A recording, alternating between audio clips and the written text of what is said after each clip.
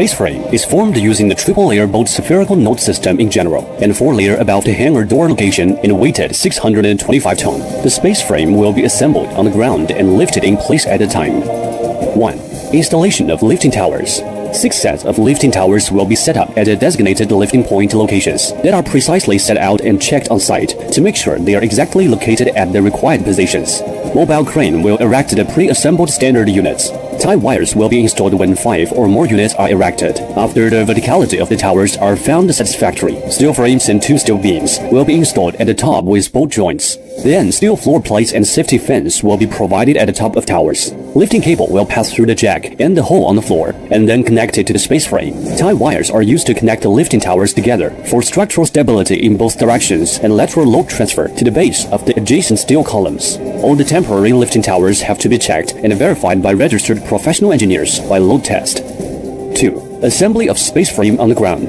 Site conditions shall be inspected and found suitable before the assembly of space frame members. It is to ensure the exact position of nodes of lowest layer at a grid line F and for future setting out. To provide the rigidity of space frame, temporary supports will be provided to certain bottom nodes. A team will be assigned to assembly the nodes and tubes at the bottom of first row along direction. Then another team will assemble the nodes and tubes in the 2 lower layers of second row along the short direction of the space frame, and starts assembly of the members for the top layer of the first row. The 2 teams will work at the same time with the space frame in between, so that their operation will not interfere each other. During the assembly, 2 25-ton mobile crane will be used for lifting materials. When layers 1 and 2 of the space frame are being assembled, movable platform will be used as the working area for installation. For the layer 3, a safety rope about 1 meter above grid will be provided as the lifeline of workers. Workers will access the working areas at height by scissor platform and aluminum ladder.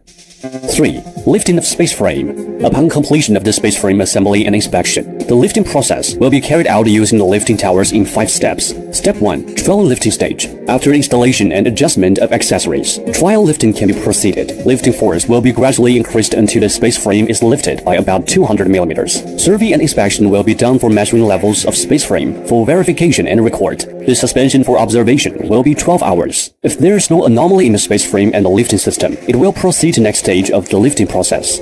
Step 2. Lifting of space frame will start. The process will take about 2 hours and the speed of vertical lifting is not more than 3 meters per hour. The space frame will be lifted to a height of 4 meters above the ground and then suspended for 1 day for installation of space frame at the hangar door location. At each corner of the space frame, there's a 5-ton horizontal chain block with one end fastened to lower cord and the other end fastened to the base of the steel column. After each lifting process, the chain blocks have to be tightened against the waggling of the space frame caused by external force. In bad weather, the 4 corners of space frame should be fixed in position by additional chain blocks and power supply should be shut down.